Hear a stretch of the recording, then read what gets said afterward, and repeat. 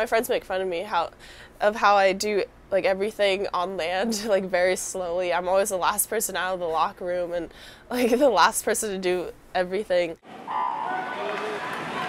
But when you put her in a pool, Lia Neal becomes a champion. And this year, the 17-year-old from Brooklyn will compete on the U.S. Olympic swim team in London.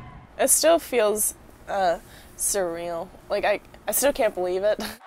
Neal came in fourth in the 100-meter freestyle finals at Saturday's qualifying round in Omaha, Nebraska, good enough to earn her a spot on the women's 400 freestyle relay team.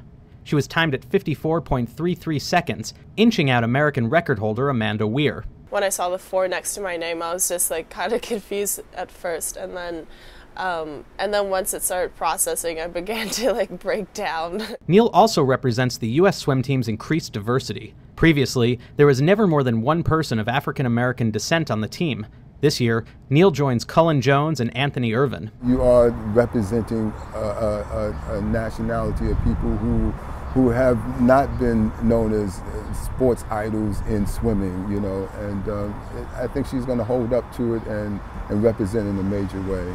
Because I'm also half Chinese, so I feel like I'm representing like 2 different like races. And if I can just like make an impact on kids with what I'm doing, I feel like that's a good thing. Neal began swimming when she was 6 years old and joined Asphalt Green Unified Aquatics in Manhattan 2 years later.